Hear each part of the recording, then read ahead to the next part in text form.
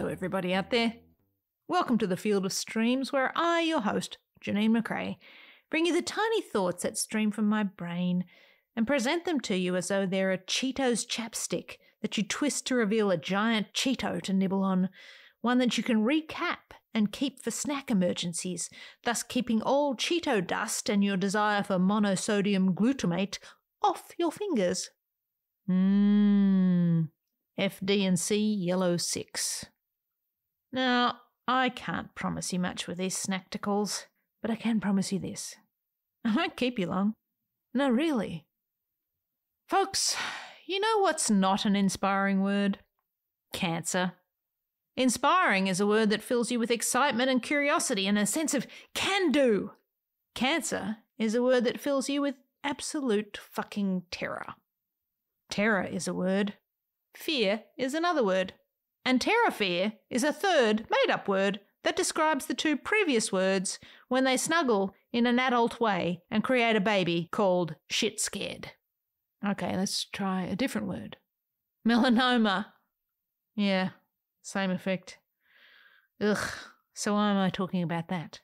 Well, on February 9th, 2022, so back when I was 50, I'm now 52, I finally admitted to myself that a mole on my back did not look like it used to, and I actually went to a doctor. Anyone that knows me knows that I'm not a doctor-going person, so this was quite a thing, me actually going.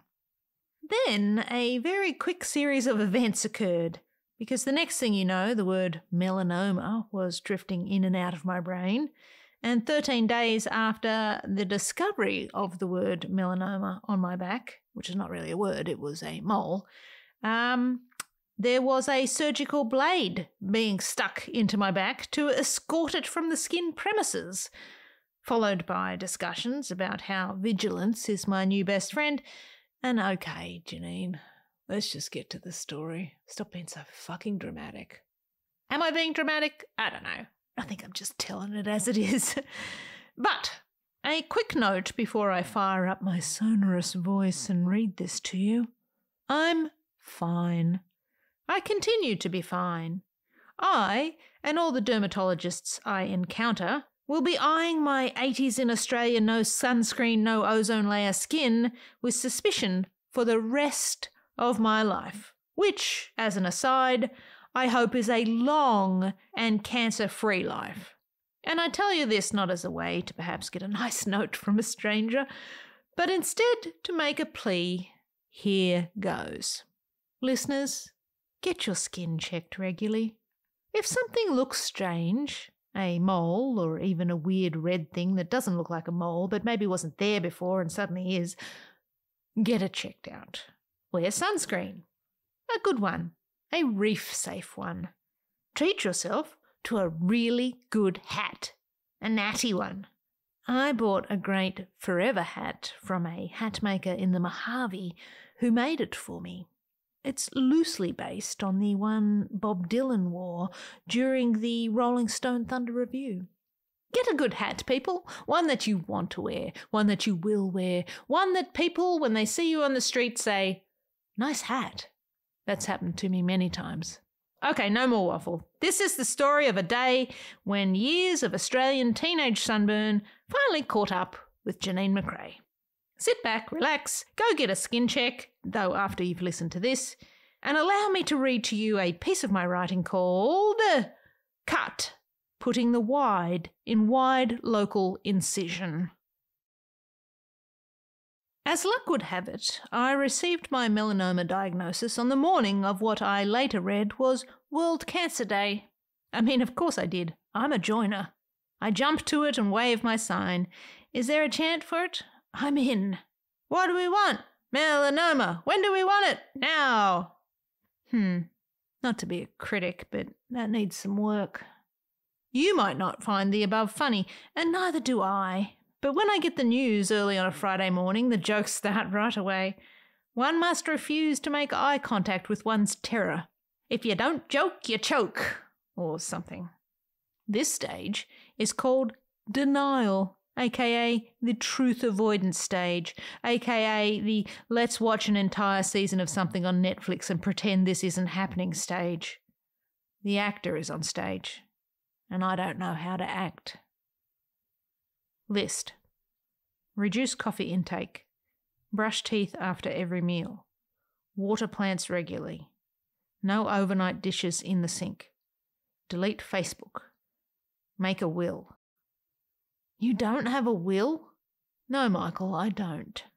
You should have a will. Weirdly, or coincidentally, I guess, my brother and I had this discussion about making a will prior to this week's issue of the Melanoma Gazette dropping onto my driveway. As I FaceTimed with him to share the I don't want you to panic, but I should tell you about my melanoma news, the word will blinked on my to-do list. I should have a will. Not that this stupid mole is going to be the thing to take me out. I'm taking it out first. But I am going to die eventually, and I should have a will. I'm 50 years old and with more behind me than in front, and I think someone should get my records when I die. 30 years from now.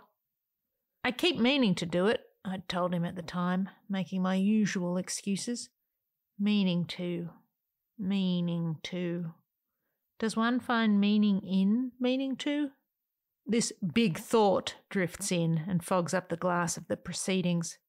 How's your new tractor, I ask, changing the subject and clearing the air. We flip our conversation cassette over to side B. I am still spooling.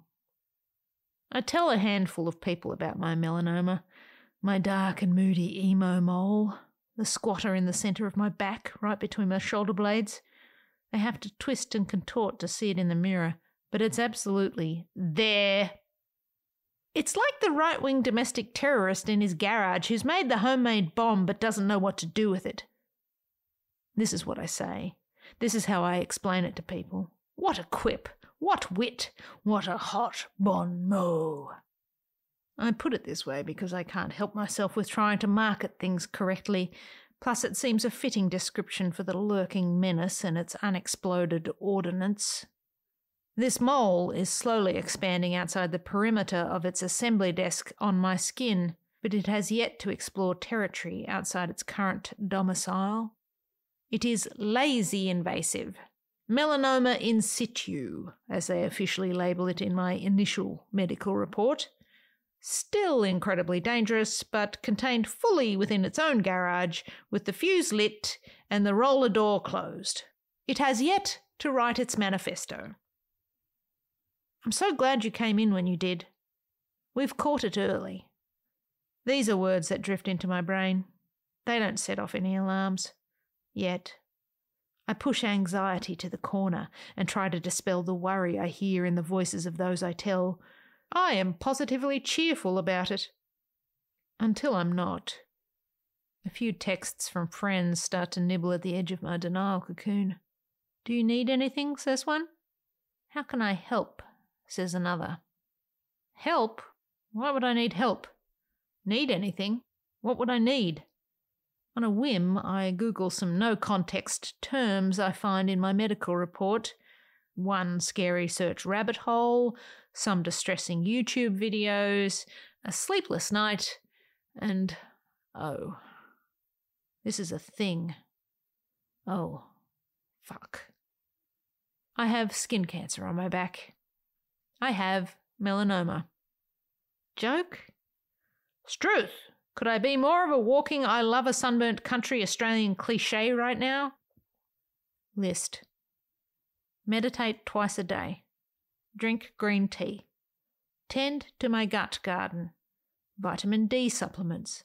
Stay on top of my finances. Less TV, more life. Get rid of unimportant stuff. Recognize the difference between having a purpose and living with purpose. Stop making lists. Do not delay. Some people turn into vampires. This is what my dermatologist tells me a week after I learn of my garage lurker. The way of the vampire. Big hats, sunglasses, umbrellas, only going out at night. This is just one reaction upon hearing a melanoma diagnosis. There are other non-vampiric options, or perhaps just different degrees of embracing vampire life. I will look into this. She examines my arms, notes the faint winter tan line and tufts. I explain that I'm what people would call an avid cyclist, and that it's been unseasonably warm lately. Warm enough to peel arm protection off while riding. Secretly, I'm breathing a sigh of relief that it's February and she's not seeing the full nuke of summer cycling on my skin. What sort of sunscreen do you use? Whatever's in the bathroom. Well, it's not good enough. The inspection continues. Other potential terrorists are put on my no-fly list for interrogation at a later date after this current drama is over. I look out the window to the Scotts Valley parking lot as she tells me the origin story and star sign of each of my moles. I hope this is one-way glass. We've caught it early, she says later, explaining what will happen with my exorcism procedure. She doesn't call it an exorcism, but what else can it be? We must rid my flesh of this awful blight. Chant to our gods to release me of my burden. Get the good holy scalpel anointed with the righteous holy excision oil and forcibly remove this interloper. We say it and it shall be done. Begone, evil one! Hallelujah! And all that jazz. List. Buy sunscreen. Learn a language. Write a song. Play it. Sing it. We send the feds into the garage on a Wednesday. It is a doctor in San Jose who kicks the door in, explaining before he does so that there'll be a scar about yay big. The gap between his thumb and index finger seems eye-bogglingly large. It is a fall-down gap, which looks, in fish was this big scale, to be about 10 centimetres to me. But that can't be right, can it? We've caught it early, he says, trying to soothe my nerves. What a team we are. Team Mole Catcher, the early squad. What happens to my little friend after this? I ask, my head face down on the examination table as he hacks away at it. I imagine my little friend being hurled viciously into the flames of wicked retribution, of it burning to a fiery crisp in a malevolent flesh disposal furnace with a heavy steel door and the glow of destruction in its heart. But no. It's going to the lab for testing, he says. Oh, of course, that makes sense. Like any good and misunderstood terrorist, it gets to be interviewed. Yes, we should all hear its side of the story so that we may empathise with its plight. Cryon reads, misunderstood melanoma. Quote, I was only trying to grow. End quote. The tug of stitching begins, and as I lay there with a surgical drape over my head and the coolness of the air on my exposed back, I think back to earlier in the day, before the doctor came in and I sat anxiously on the surgical bed while being prepped by the nurse. Or is she called an assistant? I'm not sure. I love your boots! She'd paused mid-clipboard checklist to look me over, and I turned my foot to give her a better look at them. She'd nodded as I'd rambled on about these being my favourite boots, as if they mattered at all today. Nodding, she turned away to get my sexy gown for me. You look so cute today. Prep talk became pep talk. I smiled beneath my mask. You know, I don't even care if that's something she says to everyone who is about to get cancer cut off them. I don't care if she was lying and only saying it to make me feel good on an anxious day. I do look cute today. Let's delete this lunatic on my back. It's messing up my vibe. List. Read widely and voraciously. Listen to music every day. Write letters, not emails. Make a poem. Live a poem. Be good. Do good. Breathe. I don't have anything special to say here. No tips for getting ideas. No knowledge to drop. No zingers. But let me say this and be done with it. Drifting back into old habits is too easy. We slide down our slippery slopes and back onto the comfy couches of do-nothing with little resistance. For me, it's time to piton this slope, hang on, and keep climbing. Change for me is not to be found in that couch. Don't they have sun sleeves for cycling? My dermatologist asks. The couch calls. I ignore its velvety pleas to plant my old self back into its plump cushion. Yes, they do. Whatever, I don't care. I'm going to make them sexy. And if you don't think they're sexy, screw you, because from this point on, I'm just trying to move on through life as painlessly as I can for as long as I can. And if you think those sleeves are sexy, just wait until you see my new wide-brimmed hat. It's official. My journey to part eccentric old lady, part sexy sun-safe vampire has now commenced. On Wednesday, I had a melanoma on my back. Today, I don't. Recognise when you get second chances. Chant your mantras. Make your changes. Surround yourself with love. Oh, and get your skin regularly checked for terrorists.